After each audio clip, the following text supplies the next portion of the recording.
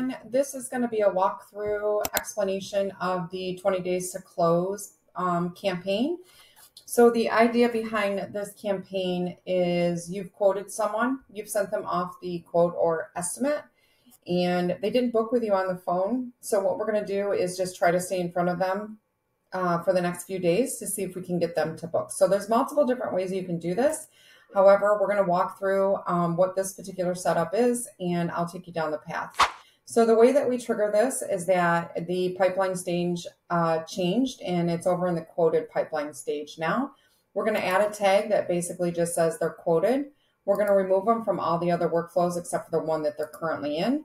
And then we're going to ask, is it conditioned? So the condition is it between the hours of 9 a.m. and 6 p.m.? So that we're not sending people information at 2 a.m. in the morning.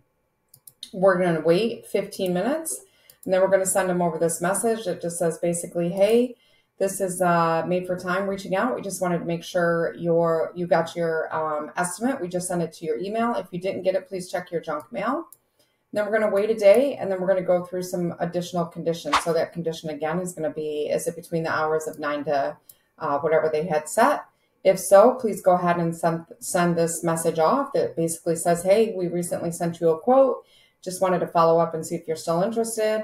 Then we're going to do a voicemail drop. If you're not familiar with what a voicemail drop is, a voicemail drop is going to ring your lead's phone, and then it's going to leave them a voicemail. It's going to look like they received a missed call on their phone. So it is possible they will reach back out to you. And then it's going to wait a couple days, and then it's going to again ask if it's between the particular hours that this client set. And then it's going to send off an email. This email can be crafted to whatever fits for your company, but basically it just is encouraging them to sign up for service.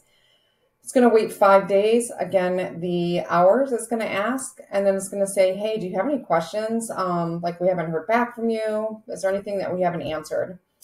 And then it's going to go through, and if they did reply, it's going to send an internal notification to your staff. If they did not reply, it's going to send them off an email. It's going to wait. It's going to send an internal notification. It's going to wait a few more days again here. So this one is saying it's going to wait for 5 days. Once we're done there, it's going to do the hours again. And then it says, hey, do you want us to go ahead and close out your estimate? Our schedule is getting booked up. Yes or no?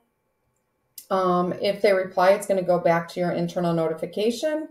And if they don't reply, we're going to push them over to what we call a long-term nurture campaign. So this way we can get them tagged and put them into a long-term email and text message offering. Thank you.